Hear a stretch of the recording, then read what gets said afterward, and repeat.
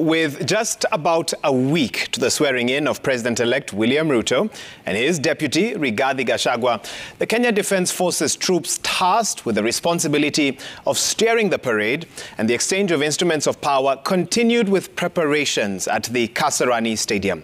Now, the rehearsals in military precision left nothing to chance, from the parade to a mock swearing-in and a march past as well, all to ensure that nothing goes wrong on the day of the event. We start our broadcast this evening with that report brought to you by Hassan Mugambi.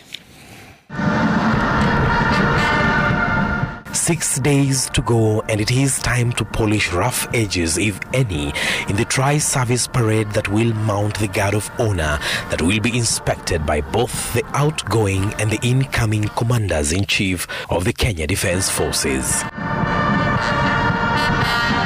The parade, among other things, will seek to estimate the amount of time that will be taken by the next Commander-in-Chief, President Elect William Ruto, to inspect it.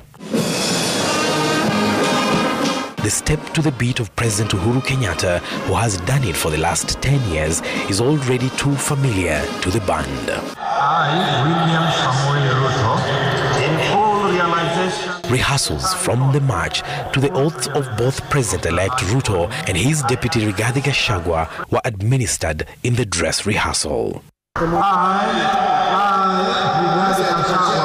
We may not be able to bring the President-elect over here for the rehearsal, but a select number of people will go to his residence and do a simulation. The change of guard ceremony, to be led by the Chief of Defence Forces, where Ruto will be handed the instruments of power, was also rehearsed. Uasin Gishu woman representative and head of delegation representing President-elect in the Assumption of Office Committee, Gladys Boss-Sholei, detailing what is expected. There will be the swearing-in of the President-elect as President, and then after that, the Deputy President is also sworn in.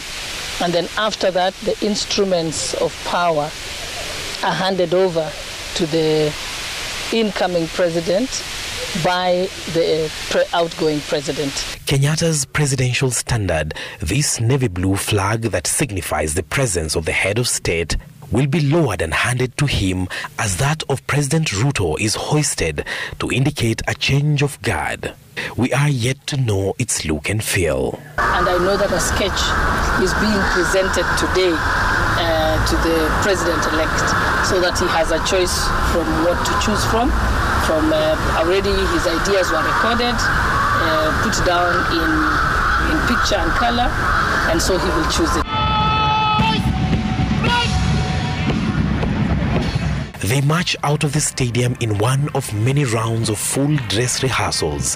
They will do it again and again to ensure each of the men and women in uniform understands exactly what is expected of them. With the stage being set up, the 60,000 capacity stadium remains under 24-hour GSU guard. Hassan Mugambi, Citizen TV.